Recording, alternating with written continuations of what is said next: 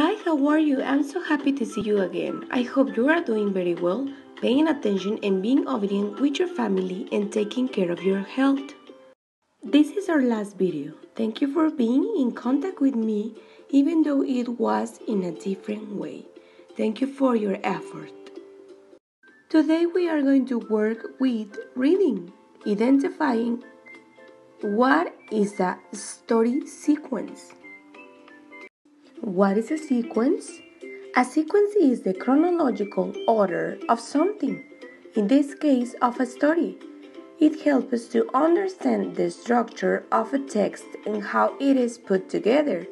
It also helps us if we have to organize information and ideas. Being able to identify the sequence of is essential. For that reason, it's important to know that a story is always divided in three parts: beginning, middle, and the end. One of the easiest ways to recognize the order of events is to look out for the sequence words.